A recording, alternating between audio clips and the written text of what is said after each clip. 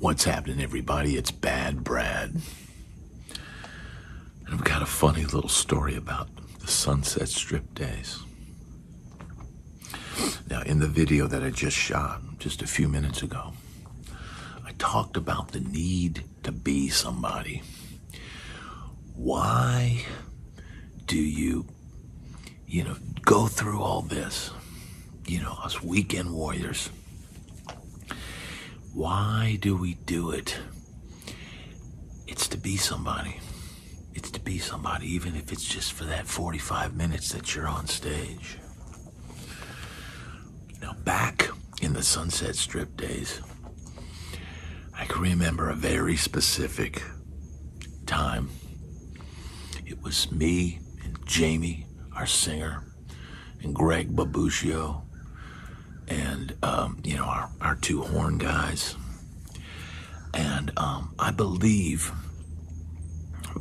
we were about to play Exposure 54, which was sort of a strange little club, kind of off Santa Monica Boulevard. It's kind of on Santa Monica Boulevard, but a little more towards the east end. And it was like one day a week. I think it was on Sundays. It was just like the only place to really be on, say, a Sunday, because the Strip would be pretty much kind of dead on a Sunday. And I can remember, we were living hand to mouth, and we were broke, and we weren't making any money playing these clubs. We didn't make a red cent playing on the Sunset Strip. We would go out and we would, hand out flyers and do all this and get people into the clubs and, tell all our friends and work the phones and do all that stuff that you do back in the day before the internet. And we were living hand to mouth. We were wearing rags. We were, for lack of a better term, we were just, one step away from being street urchins, basically. And, before we would clean up, we would clean up pretty good. But before that, man, we looked rough. And I can remember, it was before the show, I think, after sound check. We had gone to sound check. And Jamie had like teeth that were, I guess, fake, prophetic, or some, like a mouthpiece or something. And when he would pull those out, he just had two front teeth missing, and and we're all dressed. Our manager decided after sound check, he'd take, hey guys, I'll take you out, get you something to eat. So he took us, I think it was Rock and Roll Denny's or somewhere like that. Nothing fancy, but man, you'd be elated to eat at a Denny's back then. For us, that was, we get a real meal before our show. Holy crap. And, I was young enough then that, I'd mow down a huge cheeseburger and go play a show, right? So, we're eating at this Denny's, and, back in those days, we were relentless promoters of the band. And we knew, just like Poison, who had gotten their deal right before, I was on the scene, that their draw was that they brought, so many young ladies to their shows. And don't think that the old men sitting up in the offices of the record labels don't appreciate that fact. No, they would come and they would see, they've got all these girls at the show. Well, one, these guys got something going on, and two, man, this is a heck of a party. I'm enjoying this, even if it's just eye candy, but don't think those guys aren't You know, when you're bringing all these girls to the show, don't think that these middle-aged record company execs in their shiny suits and their BMWs and Mercedeses aren't hitting on you girls. They are. They are. And some of them were scoring. But our manager decides, hey guys, I'm gonna take you and get you something to eat. You guys look hungry. I'm like, yeah, we are hungry. And, you know, we had a late show that night, right? So we did our sound check in the afternoon and leave our stuff at the club. It's Exposure 54. And I think one of these shows we opened for Love Hate, which was a band that had gotten signed. We're kind of a little more underground than a Guns N' Roses. They didn't have Sweet Child of Mine, but everybody really liked Love Hate. They were Blackout the Red Room was a huge song for them. So we may have been opening for them that night. I don't remember exactly, but we played Exposure 54 a few times, some different incarnations of the band. So we're having this meal. You know, everybody's getting their cheeseburger and fries, or their Grand Slam, or, you know, whatever. Some guys might have got a chicken salad, but I guarantee you, us, the rhythm section, we were eating some meat and potatoes, right? So we're sitting there, and like I said, we were relentless in our promotion of the band. So if we were driving down the road and we saw, you know, a car with cute girls in it, one of us would get out of the car with a handful of flyers and go, hey guys, we're playing down the street at Gazzardi's, or we're playing at Exposure 54 on Sunday.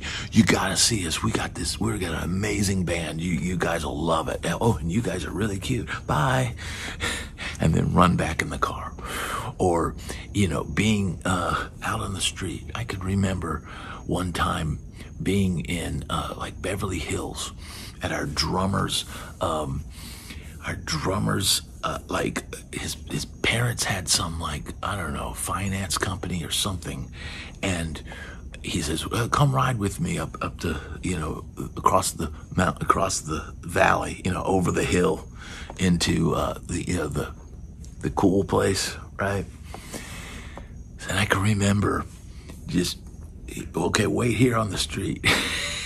And he goes in, and I see, you know, two girls across the street, and I always have flyers on me. So, hey guys, we're playing at a band, and you know, these girls knew Rick James, you know, and they were girls that came to our shows. You would convince these people, you know, the same with promoting on the Strip. You would hand out flyers, but you were selling. You were learning how to sell. You've got to sell yourself because you're the only one that's going to do it at first, right? So we were relentless. Anytime we saw any girls, and it really didn't matter what they looked like. It just mattered that they looked like maybe they would like our music. Otherwise, man, we would flirt with all, big and small. You know what? Big girls fill out the club a lot better than a bunch of little skinny you-know-whats. So it didn't matter. And we're sitting here, we're at this Denny's, and our manager's treating us to a nice meal, and everybody's happy and all this. But we're sitting there looking like street urchins. We've got screwed up clothes. We've got, you know, our hair is all, you know, we're wearing ball caps. And we look like a bunch of bums. And we are essentially bums because we're not making a penny, right? We may have day jobs or side hustles, but we don't have a pot to you-know-what in, right?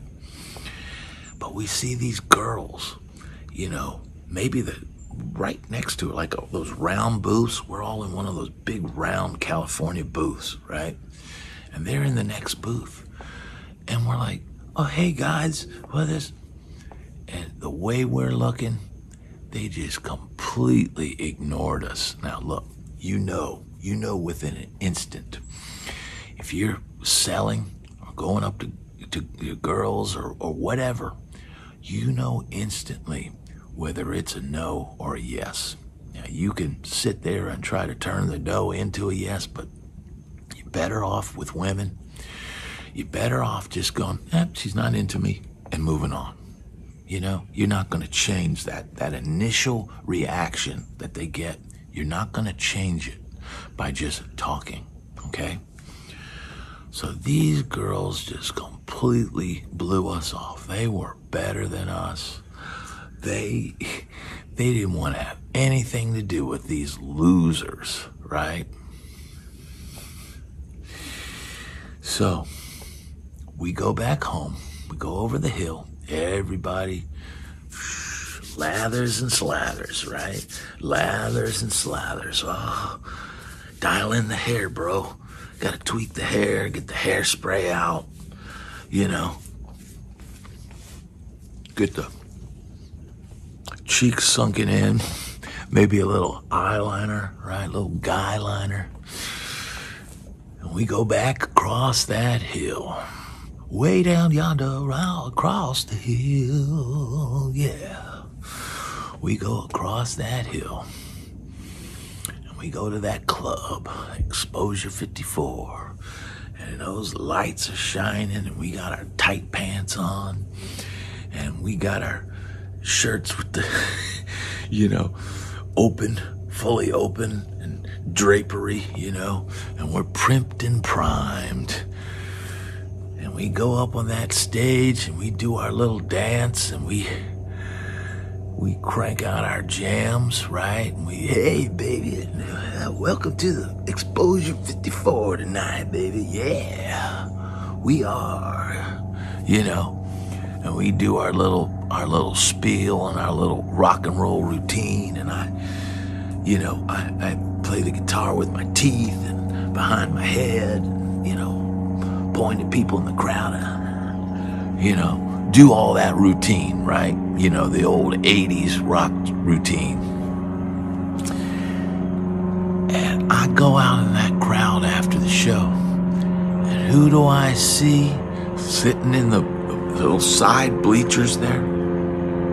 This place was like a big auditorium, and they were like these bleachers or something off to the side.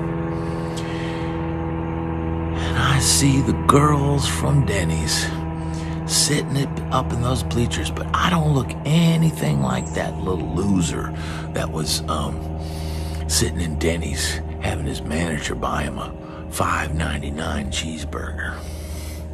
No, I don't look anything like that guy.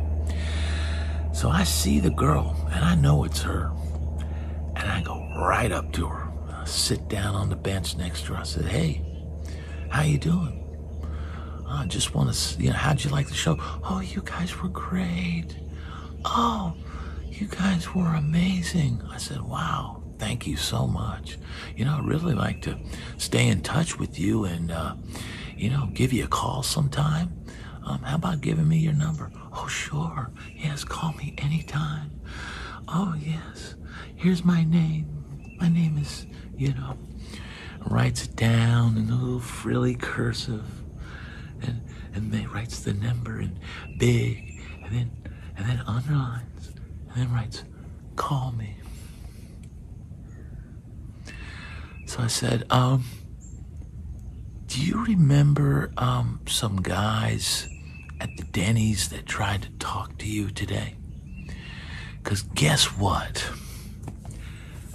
That was us.